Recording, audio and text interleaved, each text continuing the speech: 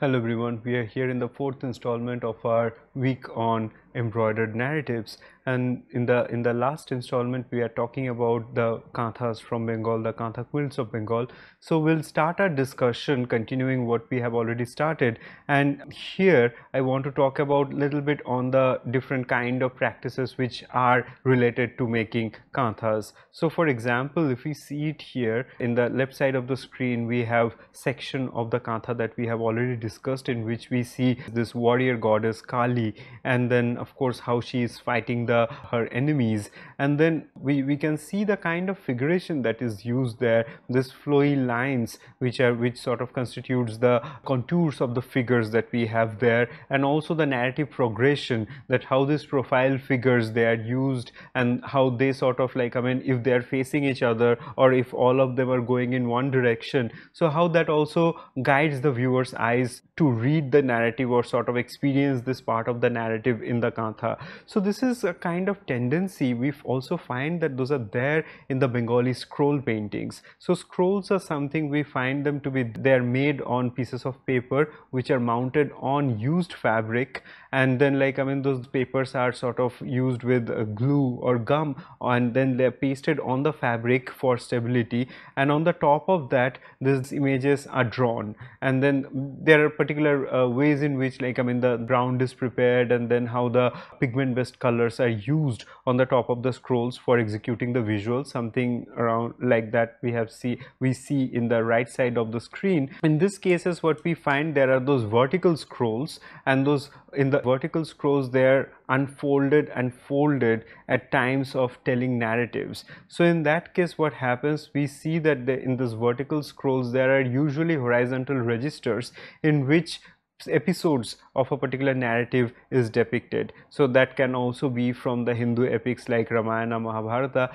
that can also be from Muslim saints, so for example Ghazi's narrative and so on. So there are many different kind of narratives, we find them to be there in this painted scrolls. So in this painted scrolls we also find this a particular kind of figuration in which we see that the profile view, at the same time, like, I mean, how the figures are constructed, not really like bony structures, but then it's almost like, I mean, showing the flesh in the body, but also at the same time making them much more relatable and following the kind of like the figures, or like, I mean, the following the kind of body types we find predominantly in Bengal and part of Eastern India. So those things we find them to be there. Also like the dressing style. So for example, in this scroll when we see it, we see that, I mean, this comes from mid 19th century from Bishnupur, this area where we have already studied this Baluchar brocades, and then this scroll also comes from the same region, and in this one we see episode of Ramayana in which we find that, I mean, Lord Rama and Sita or Janaki Devi, both of them are like, I mean, shown here at the center stage, and then we find perhaps this is Lakshmana and then this is Bharata. So all of them are there in the scene, and then of course this is perhaps Hanuman, who we see that, I mean, in the almost in the margin of the scene. So this is, if we think about it, that how the narratives are constructed by sort of emphasizing these Bengali types of body, 19th century this attire with this particular kind of hat, and then like, I mean, this pajama and this jama and so on. So all those things we can find them to be there in the kanthas as well, because a lot of kanthas we find today in the museum collections, they come from 19th century or early and later 20th century. So we can see there are certain kind of overlapping, so it might mean that there are sort of correlation between the scroll making, kantha making and so on. Now the scroll making is something we find them to be there which are made by particular communities of patuas or the scroll painters who are also involved in making idols. So now the thing is, one can consider that, I mean, what is the relationship between this specific group of artisans who are called patuas and then kantha, which are made by women members of family across Bengal. So one can think about it as a way in which, like, how the scrolls are something which are sort of like, I mean, they are rolled and then, like, I mean, brought to the village homes by the storytellers. They would unfold or like I mean they will unroll the scrolls, and then they will show it to the audience, they will depict the story, and then they will roll it again, and then they will take those scrolls with them. So this kind of practices we can consider, that how bringing this particular scrolls to the village homes everywhere, that also enables people to see this kind of figuration. At the same time, we can also consider that how similar kind of figuration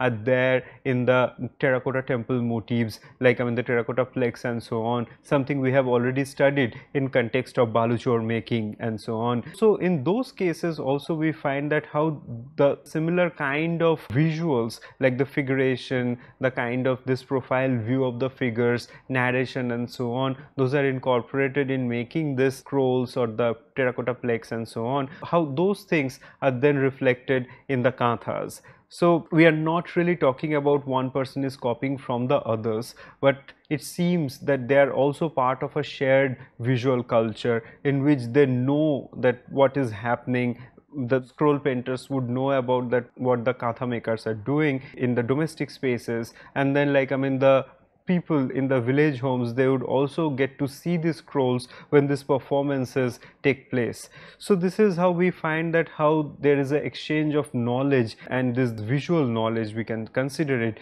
and that sort of makes this similarity between one another. Now the other kind of practice we also find that has relevance in this case are those Bengali wooden dolls. The wooden dolls are something, those are not only just used for votive purpose or for ritualistic use, or for also like I mean for playing, but also like I mean the wooden idols, we find that I mean large size wooden idols are also worshipped in the temples, and mostly we find that the Vaishnava idols, so for example images of Krishna or images of Chaitanya Dev or Gaur Nitai and so on, we find them to be there made in wood, and those wooden idols would also have this kind of figuration. And so this well-rounded figure that we find in the kathas, in the scroll paintings, are also there in the wooden dolls. So that way we can consider that how this similar visual vocabulary was present for a number of people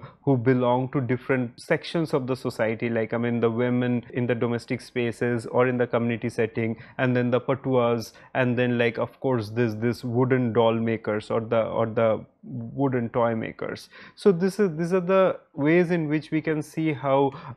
this practice of making katha, even though we consider it as something that is done in the domestic spaces mostly by women, I mean predominantly by women, so is not something that is again disconnected from how the other forms of practices they evolved over time. Now the other thing we also need to consider, that when we are talking about katha, we cannot really think that it's just a Hindu practice or it's just a Muslim practice. And then there are also speculations about whether the Hindu practices, they preferred figurative narrations than the ones who are the Muslim women. But then we cannot really make a very straightforward or a simplistic distinction like that, because we find that there are also scroll paintings of Ghazi and like I mean the Islamic saints and so on, who are also depicted on the scroll paintings. And similarly, we do not really know always that if particular kathas are made completely by Hindu women or Muslim women,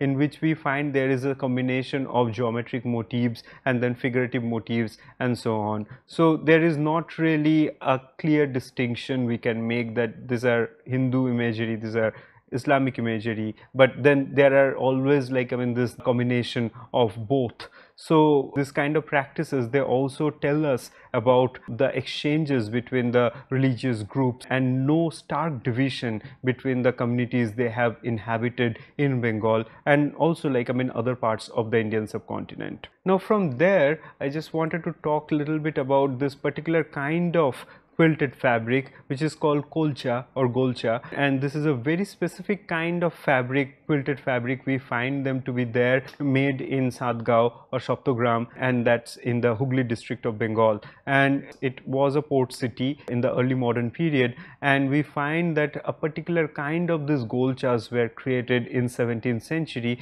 and in which we find this fine muslin or fine cotton cloth is used, again unbleached, and in this cotton cotton cloth, we find that the threads which are used on this cotton cloth are very regulated, that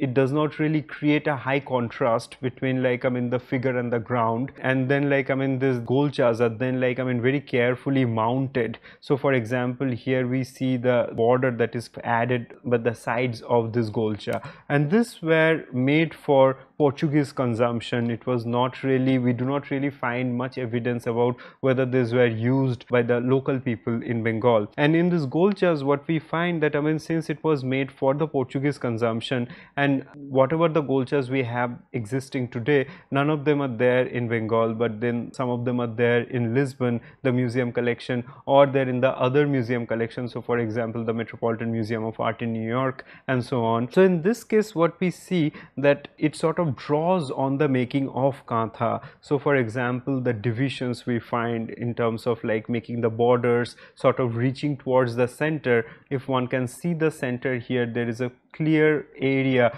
which is confined, and sort of it announces that this is the center of this fabric. And then all the other narratives what we see around there can be those narrative panels like this, or there are those horizontal, or those long narrative scenes which sort of flow through these borders. So all those things we find them there. And then it sort of definitely reminds us of the kantha. And then in terms of the stitches, we find both running stitch and then also chain stitch, and all those are used in this golchas. Now the other thing we find that there is a tendency towards standardizing the compositional format, that to make it much more sort of regularized, which was not there in the kanthas. And it is rightly so, because if it is for overseas consumption, or if it is made for a particular trade relation, then those kind of regularities come into play. So in terms of that, if we see that golchas are something we can consider to be closely connected to the kanthas, then we also find that there are certain kind of similarities in terms of making this kind of quilted fabric, but then there are also dissimilarities. So for example, if these are made for particular kind of consumption, and that's the reason the materials are carefully selected. It's not really used fabric those are selected for it, but new fabric and then new thread and yarn, those are used for making the embroidery. And even though the kind of compositional format and certain imagery and also the figuration and all those things, we can find them to be similar to the ones we find in kantha, but then we also see that how the regularized sort of approach towards making the golchas are something that is very different from the making of the community based activities that is prevalent in making kantha. Now since these are made for Portuguese consumption, we find that certain kind of Portuguese heraldic symbols are there featured at the center. And then we find it's an eclectic mix of regional imagery of many of the folk motifs, and then of course certain kind of images from the mythology and so on, in the Hindu mythology perhaps, those are there. But then they are also met by images of European cupids and puttus, and then of course then other imagery what we do not really see them to be featured in this kanthas for regional consumption. So this sort of also says that if this was made for a particular time, and also it was made for a particular market, then it evolved in 17th century, and at the same time we find that to have died out also in the 17th century. Whereas for kanthas, something that had been relevant for the local communities, they have been made for centuries, and then they sustained and then they survived because of the involvement of the people in the households and in the community. So in those aspects we can find how making kantha, making golcha, this comes similar, and both are from Bengal, but then how one kind of fabric had survived and the other kind did not. So continuing on this, on the discussion on the embroidered narratives, we can look at the making of the Rabari embroidery and Zardozi. So in terms of that, what we find here is that this needle embroidery, what we have already seen, is a kind of it is a tool for drawing and at the same time writing, and how those kind of ideas they sort of come up on this embroidered fabrics is something we will be discussing now. So the Rabari embroidery that we find, the Rabari communities are the nomadic communities. They inhabit in the Kutch region of Gujarat. So from Bengal, that is in the eastern part of the Indian subcontinent, now we are sort of moving towards the western frontier, and in which we find these nomadic people. They usually sort of inhabit in the areas which are much more barren and very different from the lush green riverine landscape of Bengal. And in this case, what we see that the nomadic communities, the Rabari communities, and within the Rabari communities we also have, like, different other subgroups, and they were perhaps primarily from Rajasthan, and then they moved through Sindh region, and then they arrived in this area in Kutch, which is now part of Gujarat. And so in this case, what we see that they also have rich tradition of making embroidery, and on screen we have this one Rabari boy's jacket, and that comes from 20th century, and this is something in which we can see that how this undyed cotton is used for making the jacket or the jama, and on the top of that we find this extensive use of embroidery, this use of these brightly colored threads, and with that we also find that mirror works. Mirrors are, like, frequently used in this kind of embroidery. Also at the same time, shells and cowries and things like that, they are added like on the top of this embroidered fabrics. So this kind of, like, this specific embroidery tradition, we find them to be there in the Rabari community. Now textile historian, at the same time textile activist, Judy Fretter has extensively worked on the Rabari embroidery and the textile makers in Gujarat, and she argues that how the Rabari communities, when they started moving from Rajasthan, so it was not really that time when this stitching or this embroidery tradition, or like the practice, that came with them, but when they moved from Rajasthan to the Sindh region, it seems that that is the kind of time when they started adopting, or like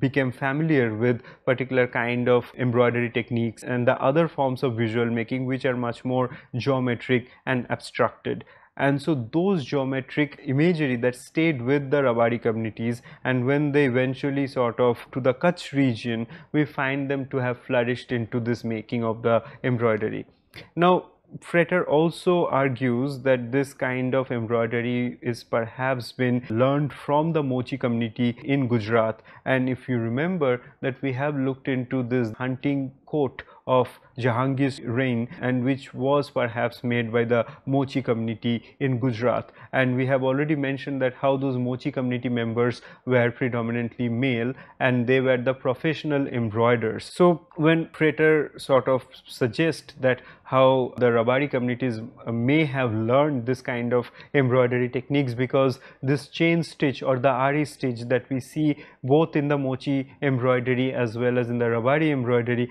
are very similar. So in this case one can also draw certain kind of inferences between them, and so if they have learned, the Rabari embroiders have learned from the Mochi community, we can also see how the community structures in those two cases are very different, because the Mochi community members, the ones who were the embroiders, were predominantly men. In terms of the Rabari embroiders, we find the women members in the family would be the ones who are involved in doing this embroidery. So the community structure completely changes, but then like the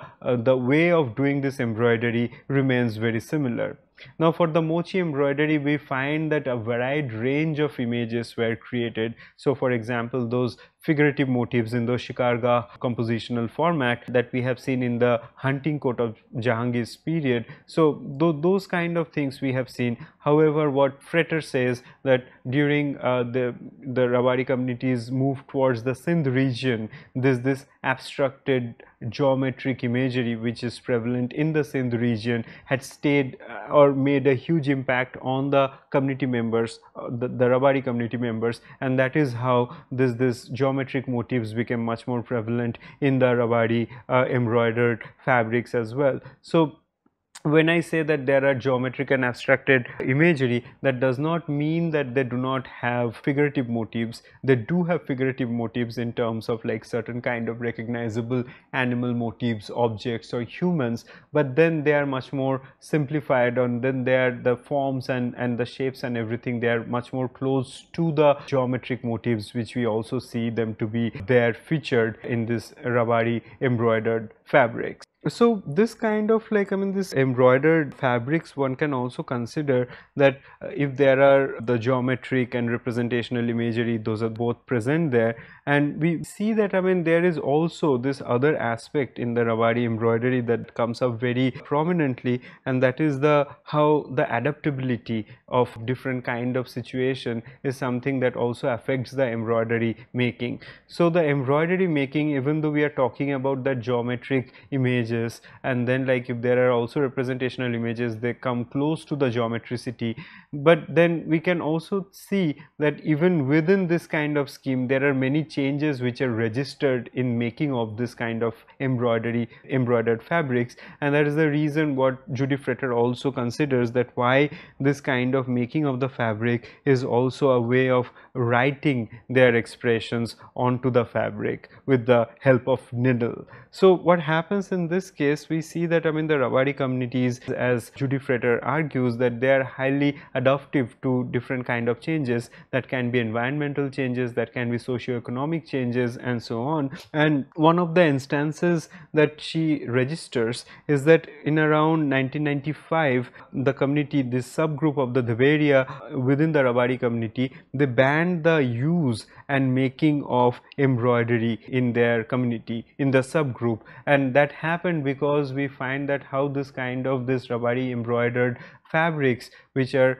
used as like wearables, at the same time they are also used as dowry cloth and so on. So those things were something, those became highly prized, and those could delay the marriage of a woman, and at a time when the women were increasingly at workspace, they could not really find the time to make those highly intricate embroidered clothes. And as the reason, there was a need for them to sort of like, I mean, either stop this form of embroidery or adapt new things, and that is the reason this kind of drastic change came into being. So like using of embroidery or not using of embroidery, in all these cases we find that embroidery becomes a very important part of the community identity, which is also sort of like, I mean, that is flagged in Judy Fretter's argument. And that's the reason what we find, that the presence of the embroidery or like the absence of the embroidery, both of these things, they become part of understanding that why the written expressions of a community become prevalent through the use of needlework. Now the other thing we also find, that in the to keep up with the pace of the time, and then like, I mean, with the societal demands, machine embroidery is also frequently added to it. And then like a lot of time what happens, that, I mean, machine embroidery is used for making the outlines of the geometric shapes, and then the filling is done by the hand embroiders. And this is also something, instead of like making a stark distinction between machine embroidery and hand embroidery, the Rabari communities seem to be completely all right with like this kind of changes, as Judy Fretter also argues that, I mean, they understand that the entire thing to be made in the hand embroidery is something that is not preferred and not really the most effective way of continuing this kind of tradition. And that's the reason, if there is a requirement for the intervention of the machine embroidery, that has also been welcomed by the community members. So this all this kind of complex discussion that we find, which concern the issues of economy, technology, available material, and then like the community structure, through which we find that this geometric embroidery, or this sort of like, I mean, this very characteristic embroidery technique that is there with the Rabari community, they become a very important tool of writing their community history, perhaps not in the way we find them to be there in the historical archives, but in a much more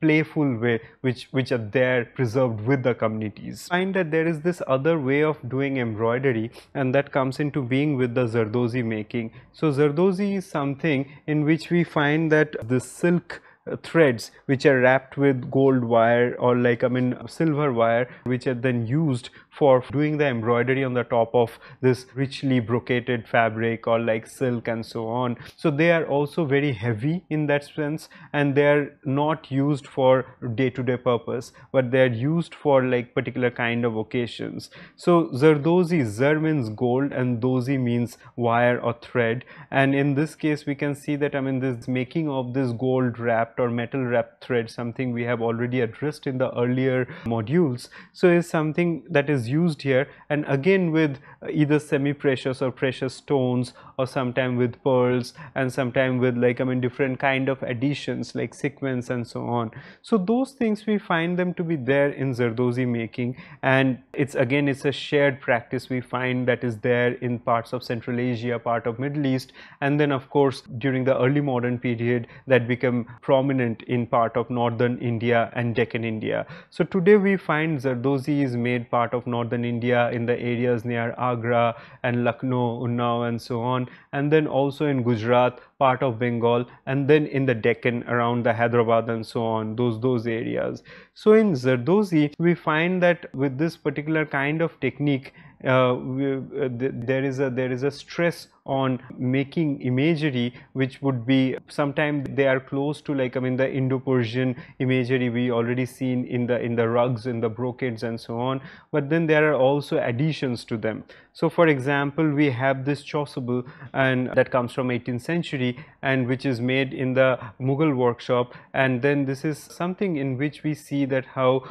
we find that how this imagery of the Persian flower motifs, creeper motifs, they come close to this image of a pineapple, which was a foreign fruit. Now this is again, it's a way to understand for us that what kind of extent these techniques would go to. So there are particular kind of techniques in which the embroidery is done, and in the right side of the screen there is an image of how this embroidery is done on the fabric, and we'll go in detail of that. And this also shows that how different kind of cultural influences or like different kind of cultural information are brought together, overlapped, and then layered upon this kind of fabrics. So in other words, how like writing and overwriting narratives is something that we have already been talking about, is there in the Zardozi making with the help of material, with the help of like this particular way of embroidery. We'll continue on this discussion in the next lecture. Thank you.